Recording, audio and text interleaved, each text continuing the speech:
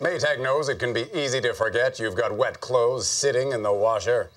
That's why Maytag has the fresh hold option. It keeps clothes tumbly fresh in the washer for up to 12 hours. So the loads you forget will be ready when you remember. Uh-oh. Maytag appliances, now available at more furniture in Ephrata. Congressman Dan Newhouse and other federal lawmakers are desperately trying to stop a court-mandated spill from happening in the lower Columbia and Snake Rivers on April 3rd.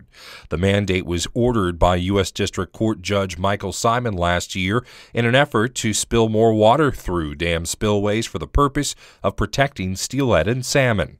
Conservationists say the extra water will help young salmon migrate to sea, but Newhouse and many others say the negatives far outweigh the positives. In my humble opinion, this is not even based on sound science. That additional spill could actually have more detriment to the salmon that we're trying to protect than benefit because of the increased amount of dissolved gases and so forth, which are toxic to fish.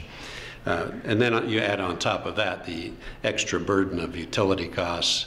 It's just, to me, something that we really shouldn't have to do. Lawmakers say the spill could cost Northwest ratepayers an additional $40 million in utility costs this year alone.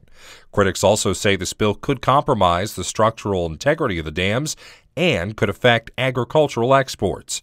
Newhouse says he tried to place a pause on the spill in the recently passed omnibus. Litigation to stop the spill has been running its course in a Ninth Circuit U.S. District Court. With the spill set to happen next Tuesday, the realistic aim is to stop it early. I'm Sean Goggins for iFiber One News.